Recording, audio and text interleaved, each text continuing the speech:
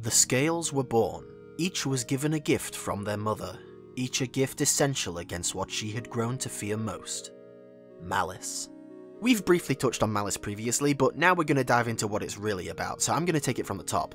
Malice in this story not only exists as a desire, but also that desire manifests as a sort of energy within a person, a crystallization of negative emotions. If a person holds hate inside their heart, that maliciousness has the potential to form a kind of seed within them if left unchecked. But simply having a seed isn't the point of no return. Fiona can see a couple of kids in Maggie's classroom that have them, but doesn't treat it as a big deal.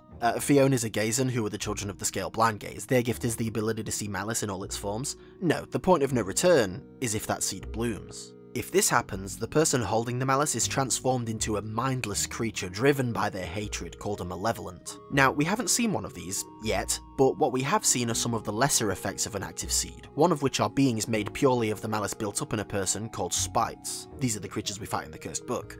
Speaking of which, the owner of that book is potentially very interesting when it comes to the topic of malice, but I'm getting ahead of myself. Let's talk about what malice actually looks like first. In a previous video I said this shot of Belle showed her overflowing with malice without much of an explanation, so now we're going to have a look at all the places this strange aura and goop show up. First of all, going over this instance again, before this scene we actually have a very impactful shot of Belle in another scene where Chimer's just died in front of her. Of course he didn't actually die, he just flew off a bit further than he usually does. And you'll notice that this shot uses the same colour palette as that which Malice manifests in, or at least that's what I'm claiming. If you're not convinced yet, we'll get there, hopefully. She is boiling with hatred at this point, all of it directed at those two Graven. Following that with this first shot I showed, which happens a little later, now we see Belle's malice on full display. It drips off of her as the burning aura flares all around her. Very similar to Ursula. During her fight, she becomes more and more smothered by her own rage, and we see what looks like it could be the beginnings of a spite forming. Spites have this thorny, rosy aesthetic to them, which I'm sure has no connection at all to the Ardell roses you're tasked with collecting throughout the game.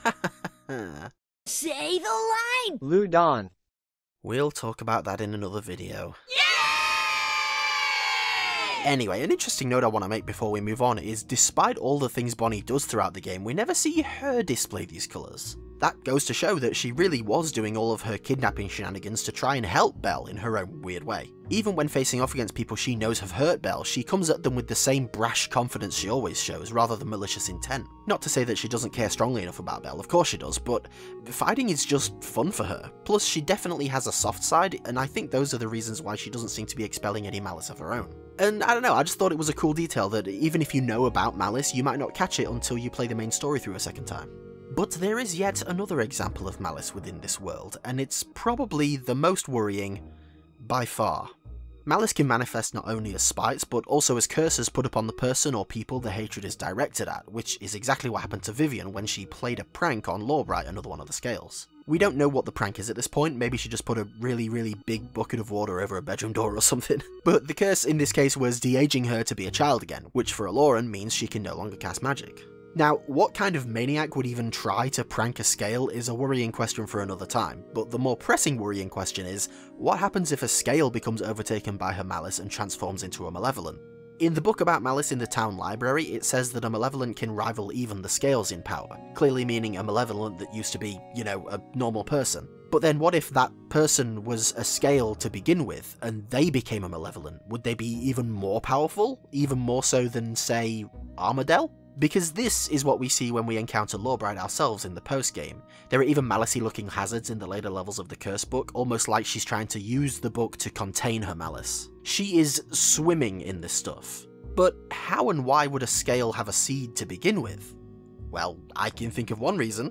The War of the Scales is something we've now heard of from two perspectives, because back in Prodigal, Colourgrave will tell Auron about a bunch of squabbling siblings who eventually all turn on one to put the blame onto, causing her and her children to be unfairly cast out. And the second perspective, of course, is in the very beginning of Cursecrackers, this time telling of a tranquil family turned to ruin thanks to one unruly outlier, who was justly banished in order to restore the peace. But whose perspective is this, exactly? It's easy to assume that this is simply the narrative now told to the children of this world and that we're basically reading a storybook, which we surely are because, well, we're eventually trapped inside of it. History is written by the victors, and it's clear that this time, Lawbright was victorious. But I get the feeling this wasn't the result she was after, or at least it wasn't her ultimate goal, otherwise why is she still so, you know, malice-y? I think what she really wants is to be the only remaining scale. Or, here's a thought, what if she's trying to become a malevolent on purpose in order to be able to overthrow Armadale herself? I definitely think we haven't seen the last of Lawbride or her Malice.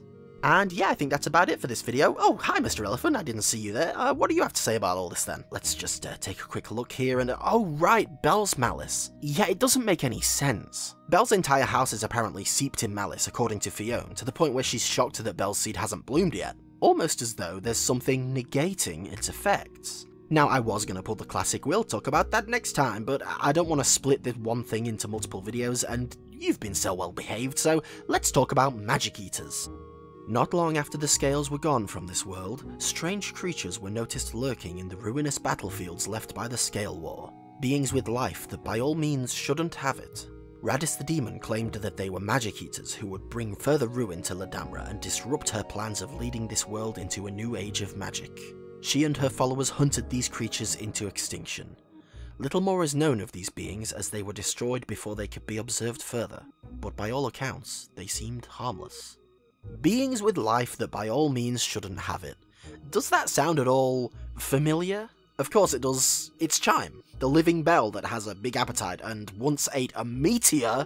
I think that Chime is definitely one of these magic eaters that survived the genocide and now feeds off of Belle's malice, hence why her seed has miraculously not bloomed despite the immense amount of malice she's accumulated around her over the years. However, I do still think that Belle's Malice is going to come into play at some point in the future, either due to Chime's absence or death, or maybe she'll simply create too much at once for him to eat. I mean, as I said in a previous video, it seems like most of her malice is being generated without her knowledge, so if something were to happen to tip the scales a little too far, who knows what could happen.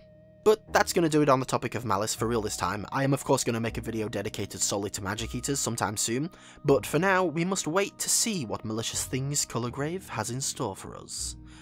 By which I mean Colorgrave the developers, not Colorgrave the character. Although, it could mean both, I suppose. Anyway, doesn't matter. Goodbye.